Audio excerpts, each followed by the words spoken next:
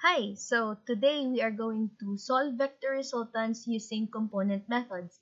As you may know, compared to other methods like the parallelogram method and simply using your Pythagorean theorem, using the component method allows you to work with two or more vectors. Kag medyo hapos siya nga paagi. So, let's start. Okay. The equations that we are going to use and you should memorize is the x component sa mga vectors natin, that's f of x equals f cosine theta. Sa y, that's f sine theta. For your resultant magnitude, that's the square root of f of x squared plus f of y squared. And as you can see, it looks like it was taken out of your Pythagorean theorem, no? And finally, the resultant direction is arctan f of y over f of x. Nga mo na siya.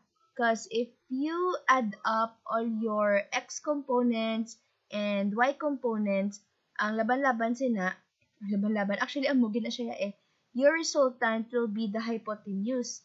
That is why ang atong resultant magnitude, amo niyang equation, taken from your Pythagorean theorem. And finally, your theta is somewhere around here, and that is, as you can see, TOA, di ba? So that's opposite. Ang opposite nato na side is y over adjacent. So ang adjacent nato na side is x. That is why it's like this. So arctan f of y over f of x. So let's get rid of this. And now, the steps that you are going to take. So first of all, find the x and y component of each vector involved. So later on, let's do that. When we have the components, let's add them all. Separate cx, separate cy, and then, yeah, we're going to use all the equations from the previous slide to find the magnitude and direction. So let's move to one example. Oops, not that one. Surprise lang to. So let's start with an example with two vectors. So normally, guys, ang ato nga vectors, there should be an arrowhead up there. Yeah. So that is how it's written. Okay, let's change color. Okay. So find the resultant of two displacement vectors. So displacement, we have 8 kilometers with the direction 30 degrees north of east. The other one is 4 kilometers nga displacement, 25 degrees east of south. So the first thing that you do is to draw or to plot these vectors para may guide ka mo.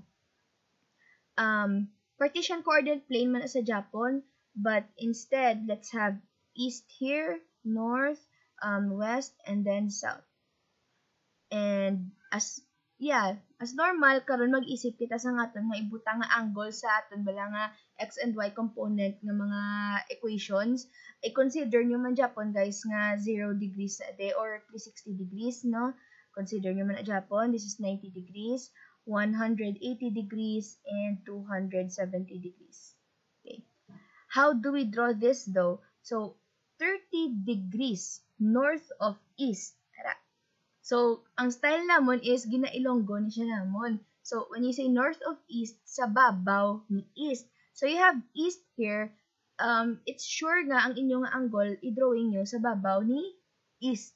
Sa amo ng style. And then, assume nyo na lang 30 degrees ni siya, oh. Yan. So, let's get rid of this. Okay. So, muna.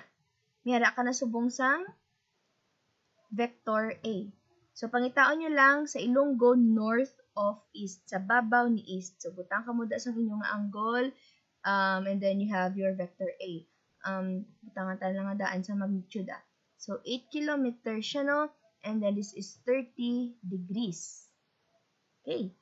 As for vector B, that's 4 kilometers, 25 degrees east of south. So, sa ilonggo, ang east is, ari diri o, so sa tuo ni south. So, butang kita sang gamay diri nga, correct para sa angle, and then draw kita vector. Yan. So, this is 25 degrees. And this is vector B, and This is 4 kilometers in magnitude. So, para nami man ang inyo nga drawing, guys, medyo per scale nyo man. So, si 8 na to, medyo mas laba compared kay 4. But, well, compared to other graphical methods, it's not as important. Para cute lang yung tsura. Ano na siya. So, now that we have drawn, let's start with your x components. So, x components naton for A, okay, and x components for B. So, reminder guys that the equation is f cosine theta. So, ang f naton is 8 cosine. Okay, for this one, it's easy. It's simply 30 degrees. Okay, now for B, ang aton nga f is 4 cosine, but no, hindi ka mo magdali na magbutang na lang dayon 25 degrees. Okay? So, what you should do is, let's change color here. Consider this as your origin, no? Ang ini nga axis in this quadrant 1. So, this is 90, 180, 270. This one may 25 ka pa nga sobra. So, that is 270 degrees plus 25 degrees equals 295 degrees. So, this should be, change color kita, 295 degrees. Okay. So, let's solve. That's 8 cosine 30. That's 6.93 kilometers. 4 cosine 295, that's 1.69 kilometers. Okay?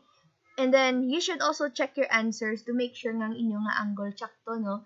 Ang answer naton for the x component of A is positive because it is in the positive side sang x-axis. So, inota na siya. Okay? So, positive because in the positive, or no, let's change that. Sa right side. Sa right side sang x-axis. If negative naman siya, then of course, ara siya sa left side, sa diri nga part. Sa left side or sa negative na side sa ato nga x-axis. So, both of our vectors are in the positive side of your x-axis, right? So, positive man ang gina-expect nga answer. Okay. Let's see if we key in 25. So, it's a very different answer. Anyways, let's add these up. So, according sa atong gagina nga steps, no? So, 6.93 plus 1.69 is equal to 8.62 kilometers. And this is the resultant sang x pa lang na siya. So, sang tanan nga x components, amo ni ang iya nga total or resultant. Okay? So, pagamayon ta ni siya danay, kay masolve kita para kay f of y. Okay? Maintain ta siya para kitaon lang Japon karon kay. Okay. So, what if we are going to solve for f of y? So, reminder, that's, oops, I keep forgetting the arrowhead video. That's f sine theta. So, for A, ang aton na f Japon is 8, no? Sine 30. So, masugdan nyo na ito gani. O, hapos na lang. Kay copy-paste na lang na. Isli nyo lang sine. So, we have 4 sine 295 degrees. Okay. Using our calculators, that's 8 sine 30, which is equal to 4.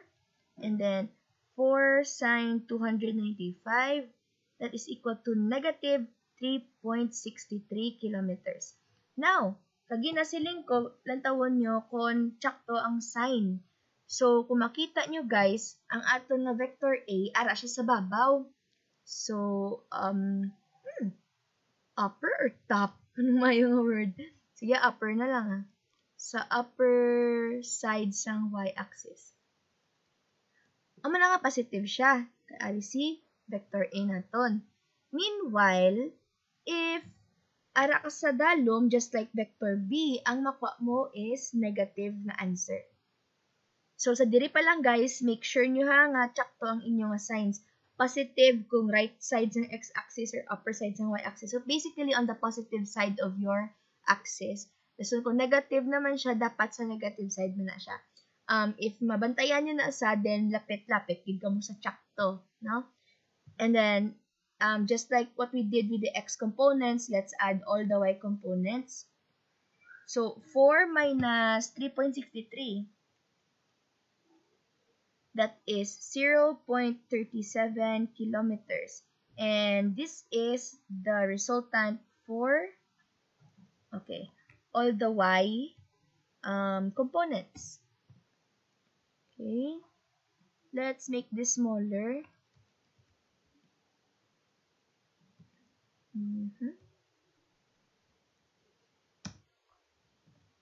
Okay, so now that we know the x component and y component resultants, we can solve for the magnitude na gidya nga resultant.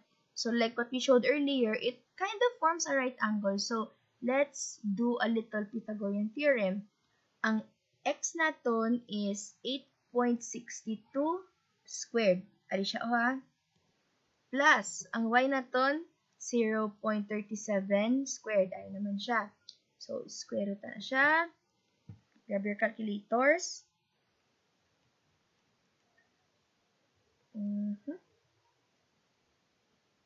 Let's see. Lapit-lapit ba? That's 8.63 kilometers. Yep. So, 8.63 kilometers ang resultant ng aton nga vectors. Magnitude niya eh. Pero, ano ang iya nga angle? Angle or direction. So, let's make this smaller, no? Smaller, smaller.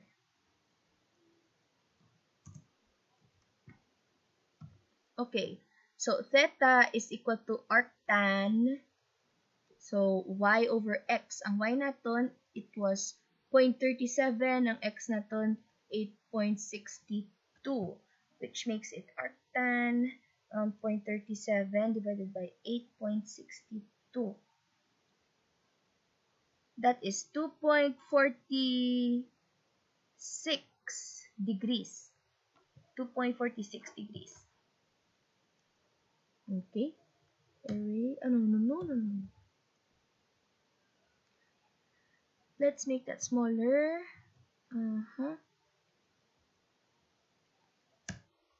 Okay. So, sometimes guys, you will get values that are quite negative. Negative na siya. So, ang gakakuha natin nga answer using our method wherein gina-consider tagijaya ang aton nga angles is already considering, of course, the 0 degrees. So, di ini siya nimo makita. Let's change color. Green. Green na. So, ang itsura yasin from this point guys, so, pakadto sa diri nga point, ay, pareho color. Islan. Blue Okay. So, from the head of this, what do you call this? From the head of this vector, pakadto sa head sa ini nga vector, ari siya, Yep. Ari si 2.46 and the length should be 8.63. So, our resultant is this guy. But of course, our drawing is not really up to scale. So, yeah, you get the point. Hindi siya obvious nga 2.46 degrees. But you still get the answer.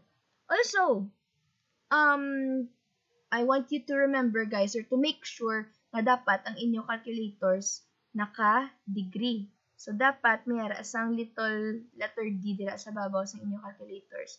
If in case nga mag-grad ka mo alang-alang, then bye-bye world na sa yun.